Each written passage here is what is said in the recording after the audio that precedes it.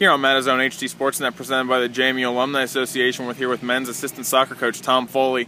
Coach, your thoughts on tonight's 2-1 loss to Robert Morris? It was an interesting game. Robert Morris is a very good attacking team with very skillful players that like to take people on, and they have a good team that can finish their opportunities, which they did in the first half. I think we came out a little sluggish in the first half, but then again, right away in the beginning of the second half, we were able to score a goal. Definitely put a lot of pressure on them and created chances.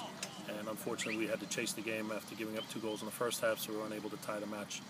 But we did create a lot of chances to try to tie it. So I give hats off to the guys for showing character to try to come back in the second half. But we have to try not to put ourselves down early in a match. What was said in the locker room that, I mean, it really was a tale of two halves. What was said in the locker room that made them come out in the second half and at one point was out shooting them 9-2 in the first 15-20 minutes? Well, I'm sure that you can say there were some inspiring words that were shared with the guys on the team and a couple tactical changes, but just to reaffirm the things that we're good at, and we try to stress to them that we have to play a certain way. And the big thing was to come out with a lot more passion and desire, which they showed throughout the second half, and they just again came up a little short. Next game's Tuesday night against West Virginia, a good team coming to University Park. What's going to be the focus these next couple days leading up to that game? I think the important thing is to focus on us.